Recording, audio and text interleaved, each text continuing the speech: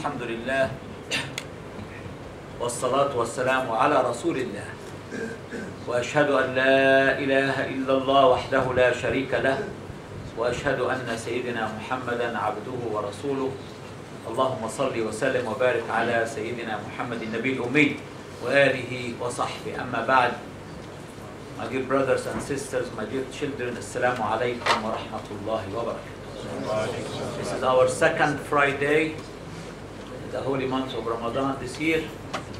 May Allah subhanahu wa ta'ala accept from us whatever sort of ibadah we have been doing in the last 8 days, and may Allah make us live until the end of Ramadan, inshallah, and accept from us, inshallah. We'll continue our talk today regarding the virtues of Ramadan and the deeds done during it. You may recall last week the first hadith or the last hadith I read عن أبي هريرة أن النبي صلى الله عليه وسلم قال لما حضر رمضان, when Ramadan came, the Prophet صلى الله عليه وسلم gave a speech. He informed people of the arrival of a blessed month. قد جاءكم شهر مبارك. A blessed month has arrived, has come to you. افترض الله عليكم صيامه. Allah subhanahu wa ta'ala has ordained on you to fast it. تفتح فيه أبواب الجنة. The gates of paradise, the gates of heaven will be opened. وتغلق فيه أبواب الجحيم, and the gates of the hellfire will be closed. They are all metaphorical things. You see, when you think about what's the meaning of the gates of Jannah will be opened, the gates of the hellfire will be closed, as if Allah subhanahu wa ta'ala is saying, any good deed you do during this month, it doesn't matter how small, how trivial you think, Allah subhanahu wa ta'ala will accept it.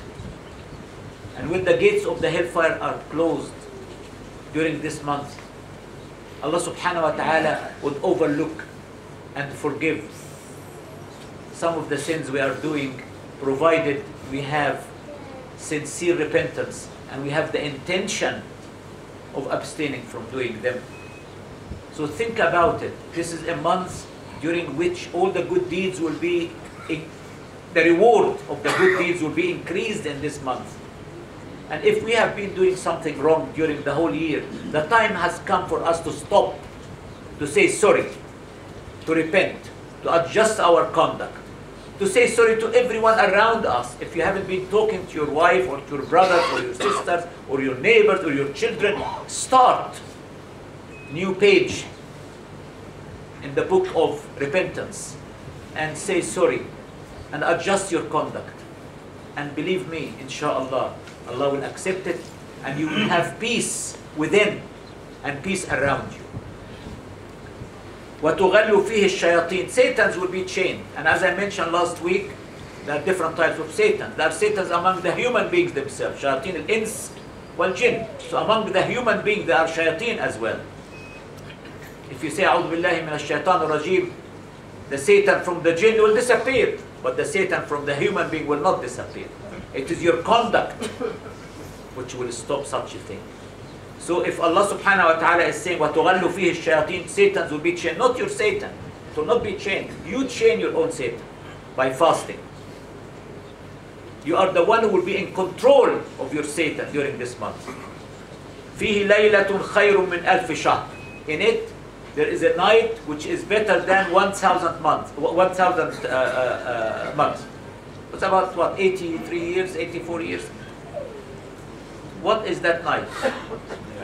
Laylatul Qadr. Laylatul Qadr is mentioned in the Quran in two places. Can someone remind me of the first place? Where is it? Inna anzalnahu fi Laylatul Qadr. The second one? Surah, exactly, Ad-Dukhan. Yes? Inna anzalnahu fi Laylatul Mubarakah. So Layla Mubarakah. Man hurima khayraha faqad hurim. Whoever is deprived of its good is really deprived of something great. So psychologically, we are all preparing ourselves for Laylatul Qadr, one of the last 10 nights of the month. whether it's the 27th or the 26th or the 25th or the 23rd or 21st or 29th. This is all irrelevant. The beauty of it that Allah subhanahu wa ta'ala concealed it in a way that we have to work so hard in the last 10 nights hoping that one of them will be Laylatul Qadr, inshallah. So be prepared from now. If you are taking annual leave, think about it from now. Is it a good idea? The night is very short. Subhanallah, by the time we break the iftar, we have our iftar, the night finished, gone. So make an effort, please, during the last 10 nights of Ramadan to stay up all night from sunset until dawn. Not watching soaps and watching football and watching games. No, no, no. No, no. You will spend these few hours. Let's say from 9:15 to 2:45, for the sake of argument. You are going to spend them in prayers and reading the Quran. Nothing else, no gossip, no chatting. You are not going to have a party. No, no. The last 10 nights of Ramadan must be fully dedicated to the service of Allah subhanahu wa ta'ala. We must make an effort from now to plan how are we going to cope with the last 10 nights of Ramadan. This hadith was reported by Ahmad and Nasai and al-Bayhaqi. In another hadith, the Prophet ﷺ said, in addition to the first part, وَيُنَادِي فِيهِ مَلَكٌ, an angel will call, يَا بَاغِي الْخَيْرِ أَبْشِرْ, O you who intend to do good deeds, have glad tidings. وَيَا بَاغِي الشَّرِّ أَقْصِرْ, O you who intend to do evil, refrain, stop. حَتَّى يَنْقَضِي رَمَضَانَ, until the end of Ramadan. رواه أحمد والنسائي وسنده جيد. The Prophet ﷺ in another hadith in Muslim, Sahih Muslim, he said, الصلوات الخمس, the 5 daily prayers, والجمعة إلى الجمعة, Friday to Friday, ورمضان إلى رمضان, and they are fasting the month of Ramadan from one month to the next, from one year to the next year. مكفرات لما بينهن إذا اجتنبت الكبائر. They are expiations of all that happened during that period, as long as the major sins are being avoided completely. So Allah will forgive all the other sins.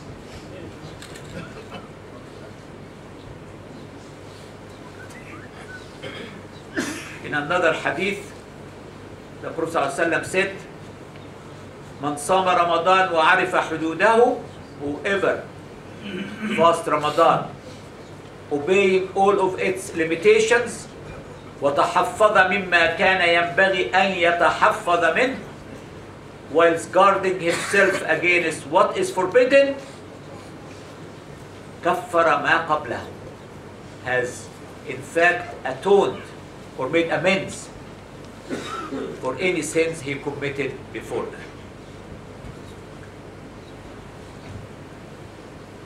In another hadith, the Prophet ﷺ said, من صام رمضان إيمانا واحتسابا. Imanan, with faith. Whoever fasts Ramadan with true faith, واحتسابا, he is expecting the reward from Allah for the sake of Allah, with faith and seeks Allah's pleasure and reward. غفر له ما تقدم من ذنبه. All his past sins will be forgiven. So we are all embarking on a month where Allah subhanahu wa ta'ala is welcoming any sort of good deeds, any kind deeds, any charity, any extra form of worship, something you were not used to do during the normal times, the other times outside Ramadan. Now we are doing it. Reading more Quran during the month of Ramadan and trying to understand. It's not the volume, it's not the quantity. Please remember this, it's not the quantity. How much you would read, it's how much would you understand and how much would you apply from what you have understood.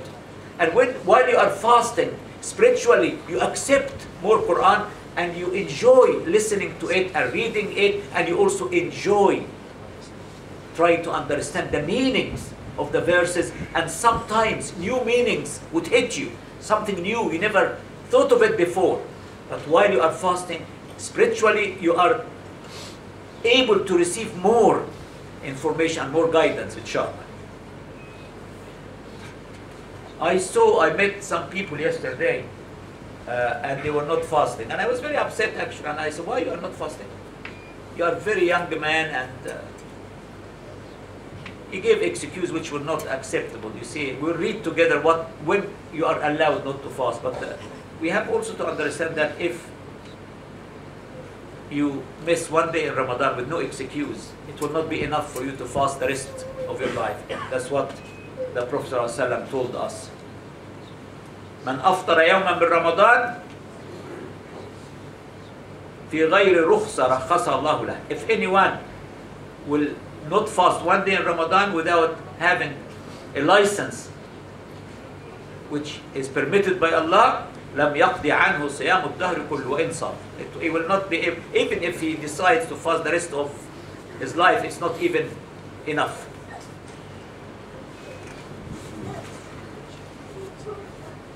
What are the essential elements of the fast? What are the essential elements of the fast? Two elements. Arkan al-Sawm. What are Arkan al-Sawm? Intention. Intention, exactly. And niyyah. Do I have to say it loud? Do I have to say, Allahumma inni nawaitu sawm al-ghad? Do I have to, oh Allah, I have the intention of fasting? No. It is, where is the intention? In the heart. Just by getting up to have your sahur, this is intention. Okay? So you don't have to say it loudly. And what is the other rukn? Rukn. You know what's the meaning of rukn? If it collapses, it's a pillar. If it collapses, then the whole thing crumbles. Okay? Rukn. What's the other rukn? We have niyyah. We have niyyah. And what should we do?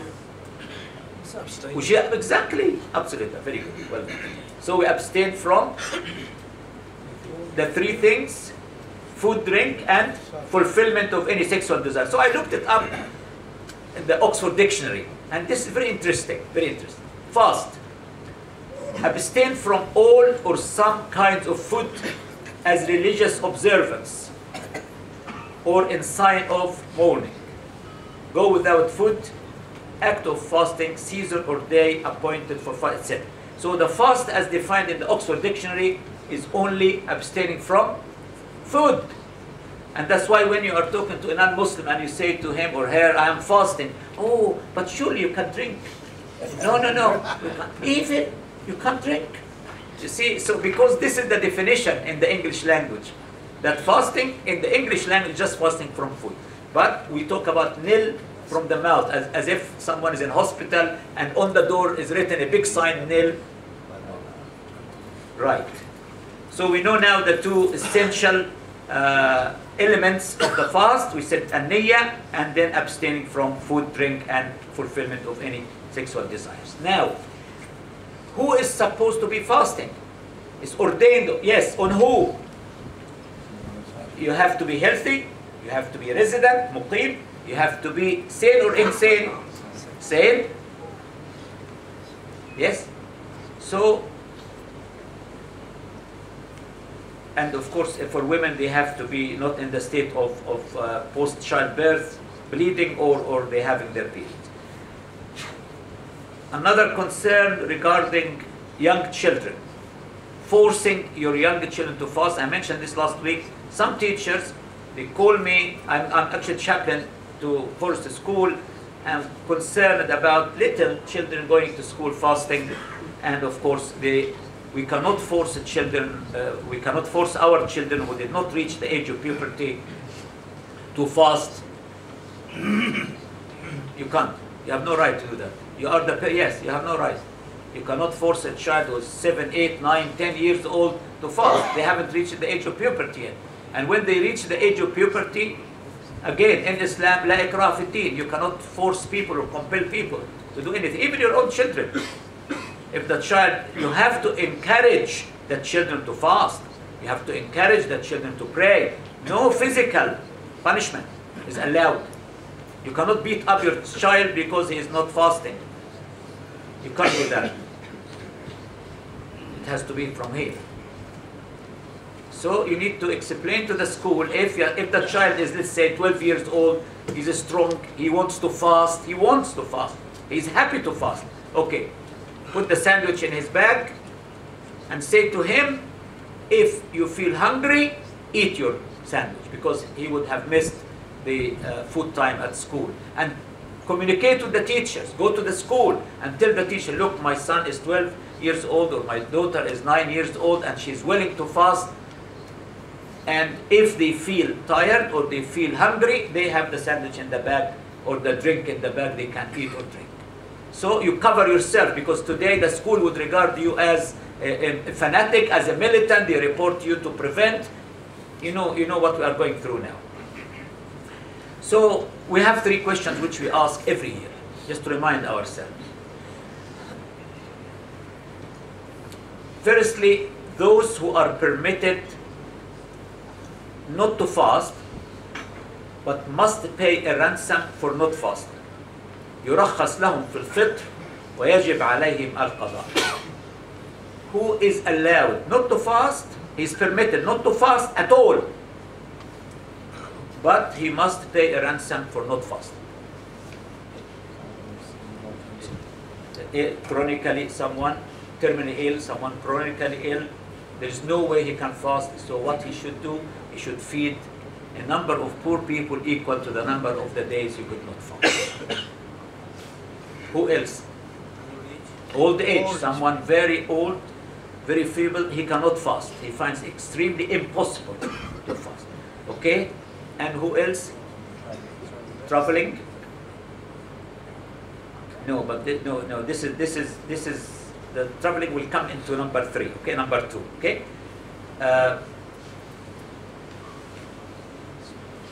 Suppose someone is doing hard labor. Someone is asphalting the roads now in the months of June, July, in Pakistan, in Karachi, and it is so hot. Is he allowed? Yes. Yes. Because he hasn't got any other mean for earning his daily bread. How much you can pay? Well, we are talking, if you are feeding one person, we are talking this year about £5.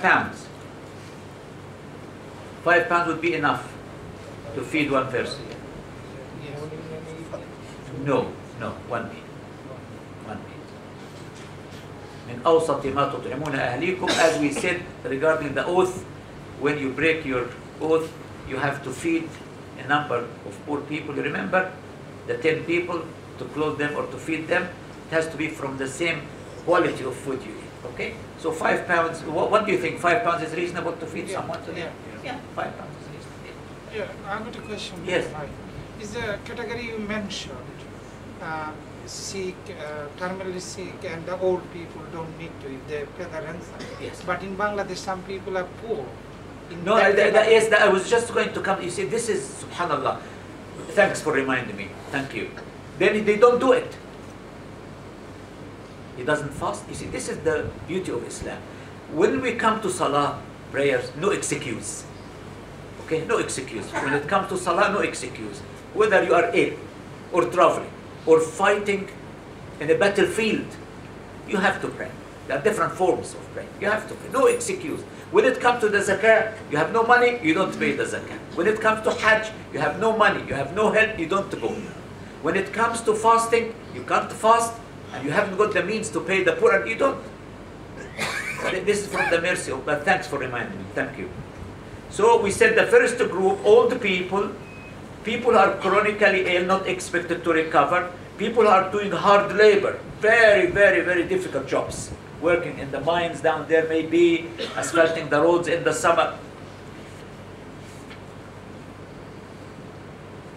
You see, it's very interesting because in here it says, it never been mentioned in the Sunnah how much you should pay. You have to use your common sense in the sense of what is going on, what we call it al-urf, what's going on in the country you live in. Maybe £5 here is enough.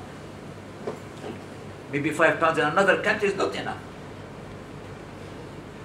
Right, so that was the first group, those who are allowed, they are permitted not to fast at all, but they must pay a ransom.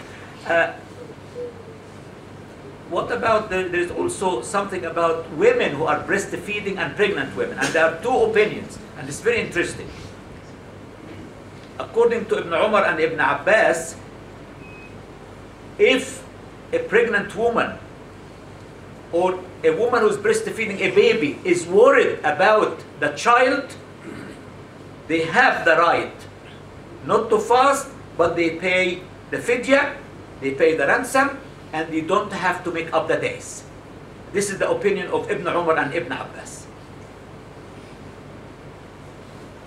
So there's a lot of mercy in this actually. According to Abu Hanifa and Abu Ubaid and Abi Thawr, they can make up the days and they don't have to feed anybody. They don't have to pay the ransom. The second group, who is allowed not to fast, but they must make up the days. The one you see, you said previously, traveling.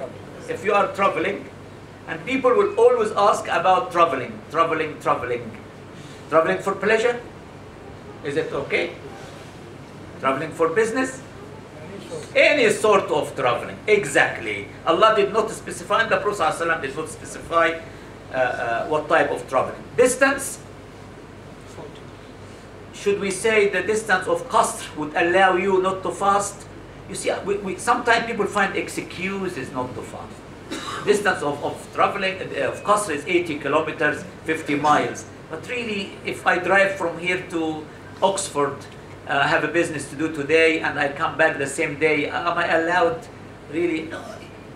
You have to think about it. It's Actually, when you leave the country, for example, I'm going in America, I'm leaving here, and 5 hour difference, my 5 hour fasting go longer than... This is a very good example, because you are flying with the sun, you are traveling with the sun all the time. So the day is getting very long, and you have the right not to fast. I remember the days when I was going for Umrah in Ramadan, and we are in ihram, clothed on the plane, and the man next to me is eating and I am not eating. I have no right to say to him, excuse me, you can't do that, because he has the right, and he has no right to say to me, why you are not breaking your fast? Because there is a hadith, وقد كان بعض الصحابة يصوم على عهد رسول الله صلى الله عليه وسلم وبعضهم يفطر. During the time of the Prophet, some people would break the fast and some people would fast while they are traveling with the Prophet. And a man said to the Prophet صلى الله عليه وسلم, Hamza al-Aslami, O Prophet of Allah, I find that I have enough strength and I like to fast. فهل علي جناح? Would there be any blame upon me? So the Prophet ﷺ said, هي رخصة من الله تعالى. It is a concession from Allah subhanahu wa ta'ala. فمن أخذ بها فحسن. Whoever will take it, it is good. ومن أحب أن يصوم فلا جناح عليه. And whoever would like to fast, there is no blame on him. رواه مسلم. Hadith Sahih in Muslim. Yes, it happened during the time of the Prophet ﷺ. Traveling with the Prophet ﷺ, some people decided not to fast, some people decided to fast. And this man asked him this question. He said, I can fast. And alhamdulillah, I am healthy, I'm strong. But your example is very valid, very good, because there is a lot of burden. You are adding to the hours of the day you are used to.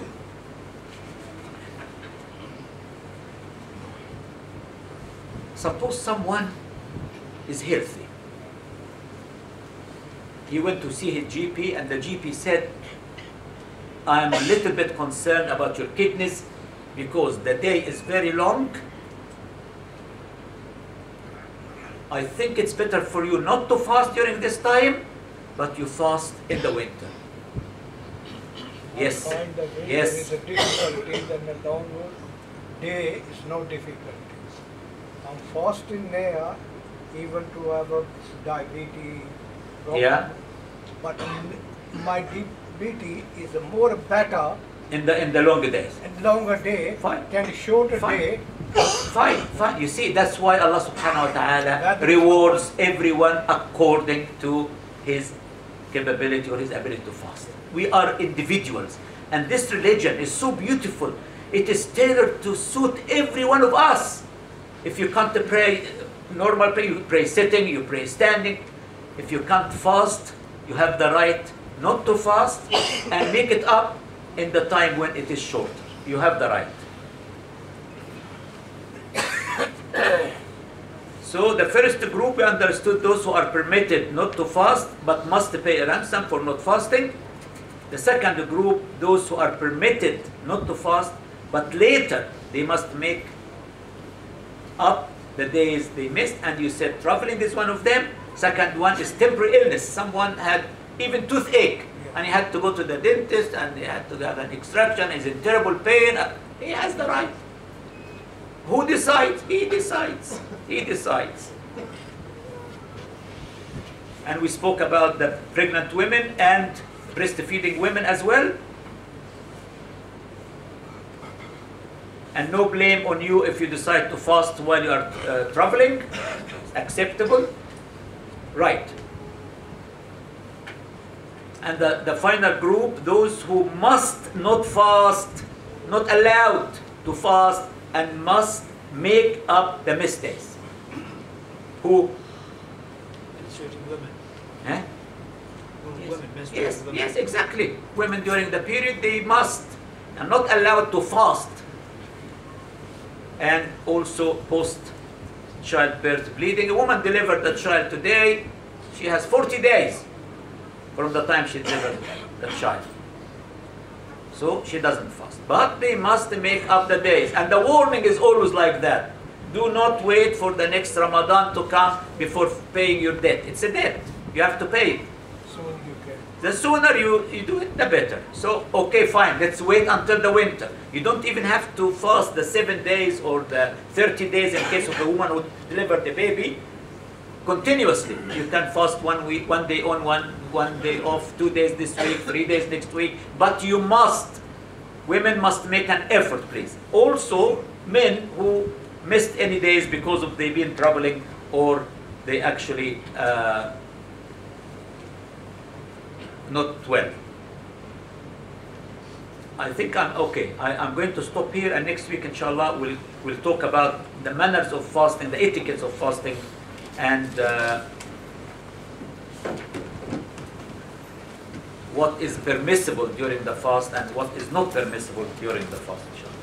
Today we have 2 boxes for zakat, other box for And don't forget about Zakatul Fitr, please. zakat. Please, please, Zakatul Fitr. Zakatul Fitr. We need to be ready so we can send it to the people who are in need. If you go to Ilford, yes, you break your fast. It's a different country. Brother Ibrahim, why are you there? Did she kick you again? Poor man. You fall on the money. You remember Brother Ibrahim in our dua, please? اللهم اشفيه وعافيه وعافيه اللهم رب الناس لا تضر بأس